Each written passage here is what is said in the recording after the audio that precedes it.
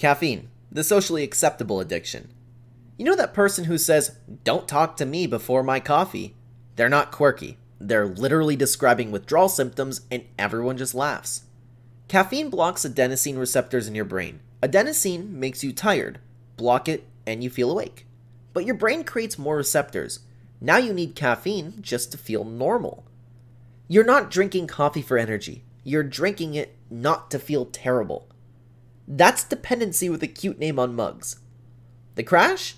That's your brain flooding with adenosine. Then you need another cup, a cycle costing you money, sleep quality, and natural energy. How socially acceptable is this? Completely. Does that make it not an addiction? Absolutely not. Alcohol, borrowing happiness from tomorrow. Everyone knows someone who needs to drink to relax, like the brain forgot how to process stress without chemical assistance. That's exactly what's happening. Alcohol is a depressant. It slows your central nervous system and makes everything feel temporarily better. Keyword, temporarily. You're pausing your brain's ability to care about problems. The trade. You get a few hours of feeling loose, then disrupted sleep, dehydration, next day anxiety, and if you do it regularly, your brain rewires it to need alcohol for feel-good chemicals. People call it a social lubricant, like that makes it harmless. Your liver and neurons are taking damage while you're enjoying the vibe. How normalized is this? Extremely. Every celebration, bad day, social event. Does it make it safe? Your future self would say no. Sugar, the legal high nobody calls a problem. You've seen people crash after a sugar high, kids bouncing off walls, then exhausted. Adults riding the blood sugar roller coaster wondering why they can't focus. Sugar hits your brain like a drug. It activates the same reward pathways as seriously problematic substances. Your brain releases dopamine. You feel good, you want more. That's craving, not hunger. Your body spikes insulin. Blood sugar crashes. You feel tired, irritable, foggy. So you reach for more sugar. You're destroying your metabolic health while food companies profit. The average person consumes their body weight in sugar yearly. Nobody calls it an epidemic because it's in everything. But your pancreas is working overtime. How addictive is sugar? More addictive than certain illegal substances. Does anyone care? Not enough to stop putting it everywhere. Nicotine, the 5-minute relief that costs everything. There is always that person stepping outside every hour for a smoke break. They say it helps them think, relax, focus. What it does? Creates a problem so it can temporarily solve it. Nicotine is one of the most addictive substances on the planet. It hits your brain in seconds, triggers dopamine, and your brain wants more. Within hours, you're in withdrawal. You're not smoking for pleasure. You're smoking to stop feeling awful. Non-smokers don't need nicotine to relax. Your baseline is withdrawal. The cost? Your cardiovascular system, lungs, life expectancy. But sure, keep telling yourself it helps you focus. How hard is quitting? Harder than most admit. You're fighting cravings, habits, triggers, and an identity built around needing fixes. Explicit content, the free drug rewiring your reward system. You know someone who jokes about their late night browsing habits? Like it's funny that they're regularly hijacking their dopamine system with supernormal stimuli their brain wasn't designed to handle. Here's what the research shows. Explicit digital content provides infinite novelty and constant gratification. Your brain releases massive dopamine hits for zero effort. Click, dopamine. Click, dopamine. Your reward system learns that pleasure requires no work, no connection, no reality. Regular consumption can alter brain structure. Research indicates decreased gray matter in the reward processing areas.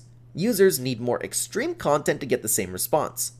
That's tolerance, same as any other substance. The impact?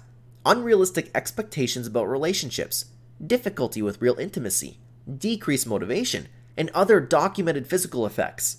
You're training your brain to respond to screens instead of real human connection. How normalized is this? Completely. It's free, private, and widely accessible. Does that mean it's harmless? Neuroscience research suggests otherwise. Social media, the dopamine slot machine. You know that person who can't sit through a meal without checking their phone? They're chemically hooked on variable rewards and don't realize it. Every notification, like, comment is dopamine. Your brain doesn't know the difference. You're pulling a slot machine lever every refresh. Tech companies hired neuroscientists to make apps addictive. Infinite scroll, red badges, streaks. It's engineered to keep you coming back. The cost? Destroyed attention span, disrupted sleep, self-esteem based on strangers' approval, anxiety when you can't check it. How many hours daily do you scroll? Multiply by 365. You just lost weeks to algorithmic manipulation. Prescription medications, doctor-approved dependency. Some people need psychiatric medication. That's valid. But there's also a massive population taking pills because it's easier than addressing root causes. Antidepressants, anti-anxiety meds, ADHD medications alter brain chemistry. Sometimes that's life-saving. Sometimes it's masking symptoms. And getting them off can be harder than getting on because your brain adapted. Nobody talks about withdrawal difficulty. Your brain chemistry was altered and needs recalibration, but doctors sometimes prescribe like candy. This isn't anti-medication. This is pro-informed consent, pro-understanding of what you're taking, pro-asking questions. How normalized is daily medication? Very. That's fine when necessary, but how often is necessary versus convenient? Processed food, engineered to make you eat more. You've met people who can't stop eating certain snacks. They're not weak-willed.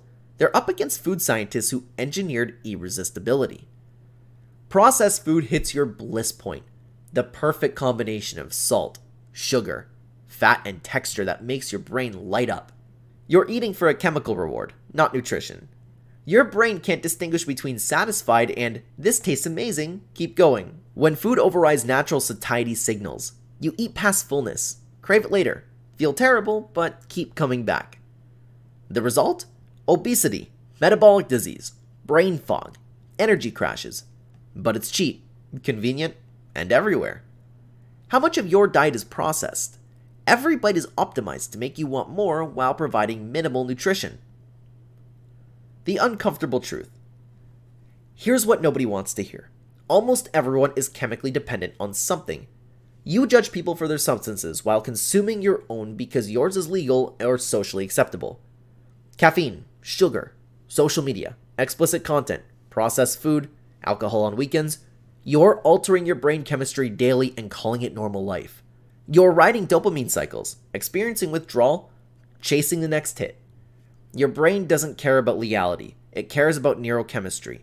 Right now, it's being hijacked by multiple sources that figured out how you keep coming back. If this made you uncomfortable, good. You can fix what you won't acknowledge. Most people will recognize themselves in multiple sections and change nothing. They'll keep their morning coffee, evening scrolls, weekend drinks, processed lunches, and prescription bottles. Then judge somebody else.